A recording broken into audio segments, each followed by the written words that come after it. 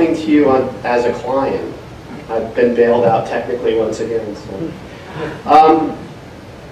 I'm the product manager of an organization called CRIX International, which is really a consortium that was founded by pharmaceutical companies. We were founded by Pfizer and Amgen, and got funding from Novartis, and we're actively speaking with about 20 pharmaceutical companies. We also are working on a project with the FDA and the National Cancer Institute, and you'd have to be kind of avoiding the news to understand just how much pressure pharmaceutical companies are in right now to reduce the cost of developing drugs, which is estimated to be as high as $800 million for a drug, and they often fail, so that's a pretty risky. You'd probably do better going to Vegas than you would developing drugs. And also, most people don't realize, but a substantial amount of your tax money is spent on clinical research, specifically trying to cure cancer and try and test drugs that may not be commercially attractive. And that's an important part of what the National Cancer Institute and National Institutes of Health does. So CRIX was founded a few years ago to develop an independent collaboration capability that really was owned by no one, but shared by everyone in this picture. And we have a very diverse audience. We have commercial pharmaceutical companies, which we call sponsors. We have a whole range of service providers that they use in the industry, everywhere from doing a lab test for them to doing project management. We have a number of organizations that are required by federal or international law to review the status of clinical trials and make sure that patient safety is really being managed well. And so there's quite a diverse community of people. They all look at things differently. Some of them are commercially driven, some of them are public. And so we've kind of placed ourselves in the center of all of this.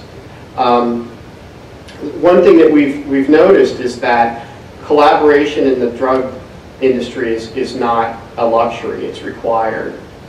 There is a lot of data and documents that fly back and forth every day on the internet, either via email or very expensive systems that are built. Documentum is a very large embedded organization in the pharmaceutical industry.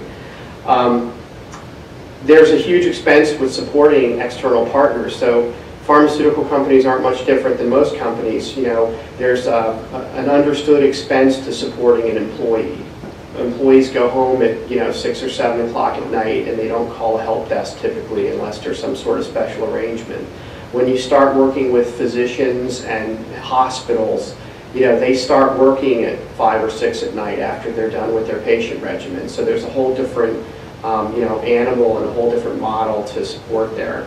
One of the biggest things we found as CRIX is that we found a number of companies have invested a lot of money in building either SharePoint or Documentum solutions, and then they've then stopped dead in their tracks when they try and expose these externally because of the risks to the security model.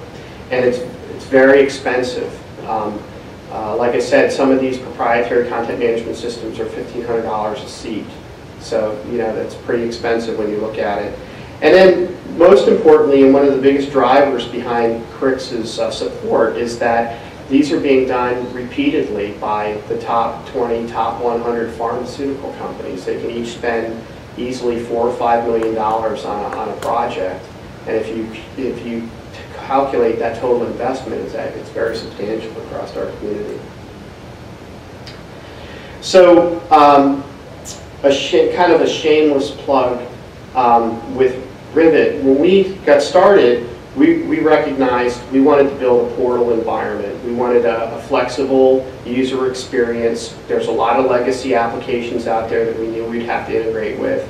Content management was definitely the bullseye of one of the key problems we wanted to solve.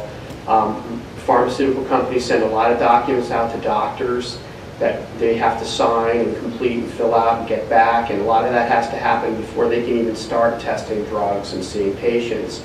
And that part of the drug testing process is extremely expensive. And if it slows down the entire clinical trial, which can be hundreds of millions of dollars. So we were looking at cutting costs in every way, including using open source technologies so that we wouldn't be spending money on software, we'd be spending money on innovation. And then we wanted to provide flexibility through collaboration tools, things like team management, document management, and domain-specific intelligence with business workflows and things like that. I am going to flip to this next slide, and then after I give a brief overview of this, I'm going to turn it over to my compadre here, Aladdin. This is as far as we got. This is probably the first slide I ever showed when we engaged with Rivet. We knew basically what we wanted to do. CRIX is a small organization that's largely made up of people like myself, which are business analysts and understand the research and development part of things within the pharmaceutical world. But there was a point in which, we understood what we wanted to do technologically and had done a lot of research on products out there, but really needed the architectural help to try and bring things together. And so we developed this model and really pitched it into the community of pharmaceuticals, and they themselves have very sophisticated information technology organizations. So they understood this and they helped contribute to it.